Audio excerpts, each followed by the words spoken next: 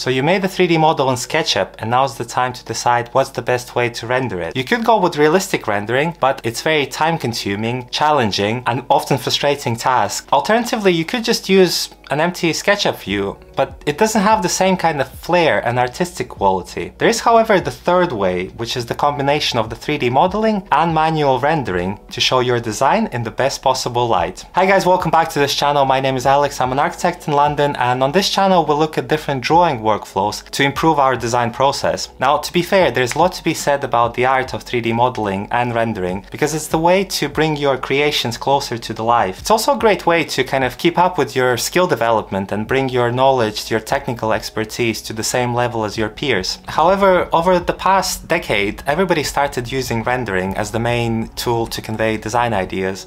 And the problem with using rendering all the time is, first of all, it's more difficult to stand out from everybody else because everybody else is using rendering. And number two, it's a bit like using a sledgehammer for a nail. It's simply an overkill in most cases, and it's completely unnecessary. Now, in most cases, when it comes to presentation of your design ideas, you only really need an indication of texture, materiality, and light. So how do we actually go about the manual hand rendering? Well, it kind of boils down to three key stages. So the first one is outlining, the second one is balancing, and the third one is texturing. Okay, so now let's dive into Procreate to explore how to do this practically. Alrighty, so now we're in the iPad, and for this we're gonna import our 3D image. We'll tone down the opacity a little bit, enough so I can barely see it. I'll also turn on the perspective grids just to give me a little bit of guidance as I develop the drawing. It's not totally necessary since we have our background image, but I just like to have those lines there just in case. Create a new layer on top that I can trace over so that I can switch off the background layer when I'm done. So now it's time to adjust my pen size, and I chose my pen size to be roughly of the size of a gel pen, which for the purposes of this drawing is quite fine. Normally I would go with a little bit of thicker line just so that I don't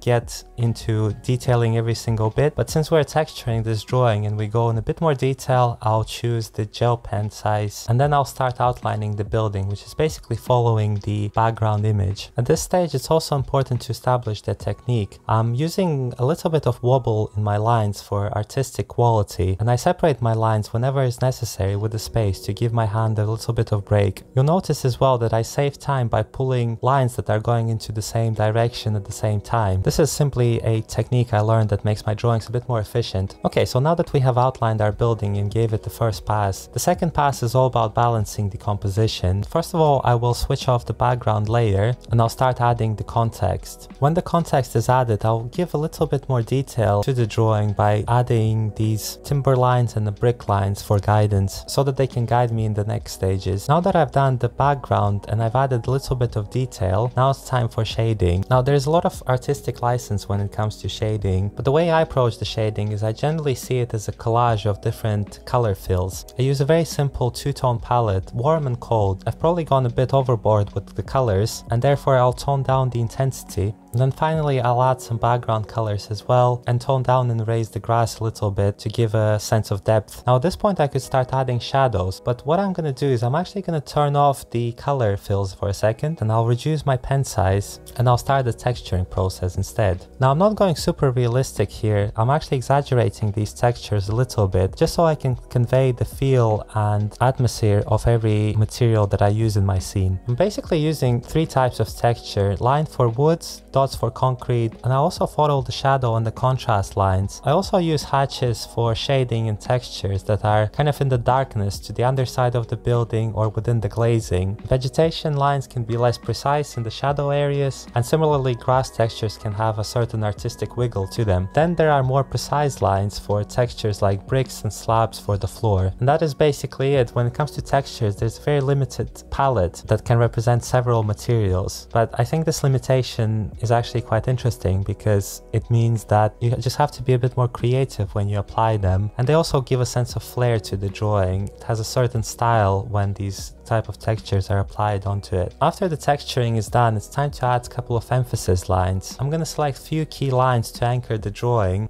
I'll use these sparingly, mainly across the high contrast and shadow lines. Okay, so now that we've gone through the texturing and shading process, it's time to review the composition and add some shadows. And by adjusting adjusting the opacity, we can control the intensity of these shadows. I also think that the colors are a bit intense, so I will tone down the opacity down a little bit, and the same with texturing, just notch them down ever so slightly. Finally, I went through and fiddled with a thicker brush to add some highlights and some shadows, just for that additional kind of flair. And there we have it, the final piece. Okay, so the whole process took about an hour and 20 minutes, and there was about 20 minutes of modeling, which is pretty good result, I think, all things considered. So I would encourage you to try some of these methods yourself, because it's one of the easiest ways to stand out in a crowded market which is full of 3D renders. Everybody's doing it, and it's also guaranteed to save you time, because you don't have to deal with all that technical stuff that goes into renderings and also the post-production. Now, I am launching a weekly newsletter that will be focusing solely on the drawings, so if you're interested in kind of improving your design process, making your drawings look better, and exploring different ways you can design, then please check out the link in the description below and sign up for my newsletter.